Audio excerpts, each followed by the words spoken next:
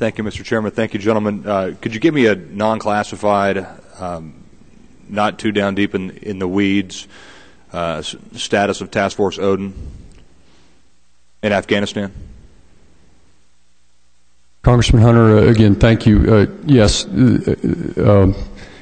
from a large scale, again, and I think you have been briefed previously, but the timeline that we're on for the deployment of the resources that will comprise Task Force Odin in Afghanistan is on track right now. Of course, what they've done is consolidated assets that were already in Afghanistan, certain capabilities to form the nucleus of it. An initial operational capability had been declared for that capability in the late winter, early springtime, and so we are on track to continue to push that capability over for a full operational capability sometime in the late summer. So, are you doing anything in the meantime? You've all seen the same graphs that I have of IEDs going up, casualties going up, deaths going up in Afghanistan, while they're going down in Iraq due to IEDs right now. So we're losing soldiers and Marines. Literally, probably today we'll lose a few because the Army and the Marine Corps are not overwatching the roads well enough. And the Marine Corps might not have the assets to do that, but the Army does. Are you doing any stopgap right now before Odin is in place totally to stop our soldiers from dying?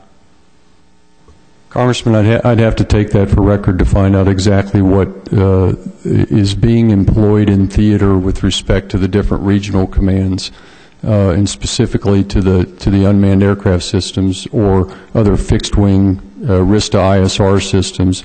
I would tell you again that as we flow forces in, again, I mentioned the Combat Aviation Brigade that flows in, that brings its own capability with it, certainly for the rotary wing capability, but as the BCTs come in as well, they bring the Shadow and the Raven systems to give them that the RISTA ISR, the sensor capability. Are you using Constant Hawk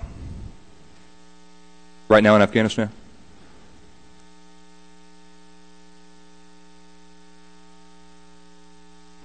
It deploys later in this year.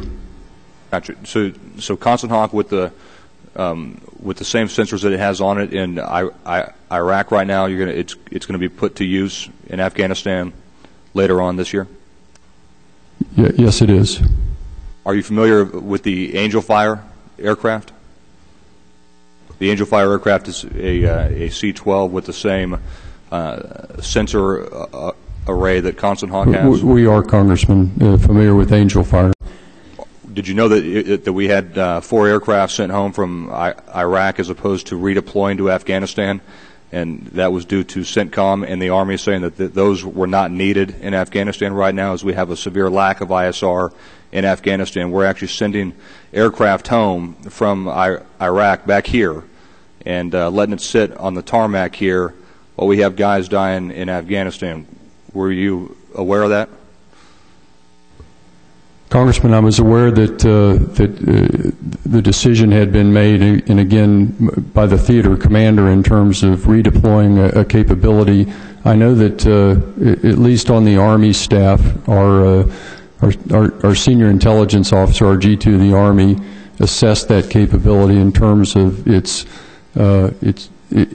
whether you could maximize that in the area of operations. Once more, it has the same sensor array as Constant Hawk. So if you want Constant Hawk, I don't understand why the Army Aviation wouldn't want a UAV or a C-12 with the exact same sensor array as the UAV that you're asking to come into theater later this year, and you could have it right now, literally right now, overwatching the roads with that same sensor array. And it just seems silly to me that you would redeploy something from Iraq back here, where it's going to be mission impossible now to get it back overseas to Afghanistan, outside of being in some nice big Army program that spends billions of dollars to recensor it and get it back over to Afghanistan. So it's, instead of doing the smart, efficient thing for Army Aviation to say, hey, wait a minute, we have 4 aircraft that we can use right now in Iraq, we're simply going to fly them over to Afghanistan and use them right now as a stopgap measure